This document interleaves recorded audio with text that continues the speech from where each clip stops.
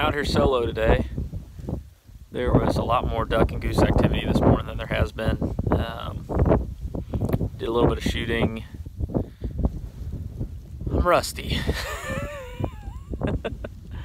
I haven't seen a whole lot since about 10 o'clock. It's coming up on 11 here pretty shortly. Lots and lots and lots of geese in the area. We've seen some ducks. I've seen some ducks too, but I'm actually completely solo today. As you can see, there's nobody else here in the pit but me and these geese. So if we'd had some shooters this morning, maybe we would have had a few more because there were some that snuck in behind me. I just couldn't get a shot. But lots of snows, lots of specks, quite a few spoonbills. Not as many big ducks even as we saw last week. So not a lot of mallards in the area, but I'm gonna stick it out here maybe another hour or so, and then call it a day. I've got some work commitments and life commitments coming up, so it's going to be a couple more weeks before I actually probably get back out here, unless I get to do something closer to the house. But otherwise, I'll try and keep you guys up to date with what's going on, and hopefully maybe things pick up here in a little bit.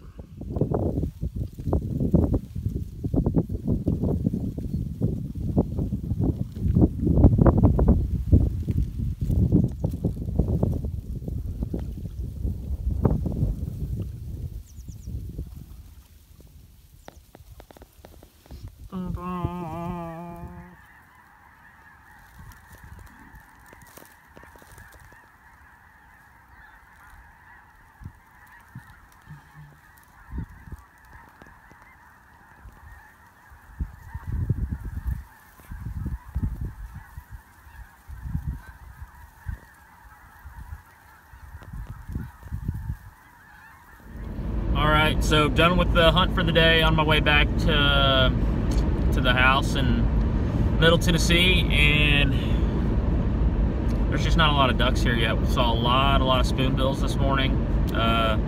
Talked with the guy that runs the guided service there. They killed 23, except for 1 or 2 teal. They were all spoonies. So apparently there's a bunch of ducks held up in between St. Louis and the Iowa border, and hopefully this cold weather that keeps coming will push some new ducks into the area.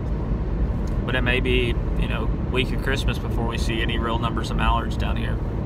Anyways, stick with us as the season goes on. Hopefully numbers pick up. Tennessee opened up on Saturday and is now open through the rest of the season as well. Hopefully going to get in a few hunts there. Make sure you guys like and subscribe, and comment down below where you think I should hunt next.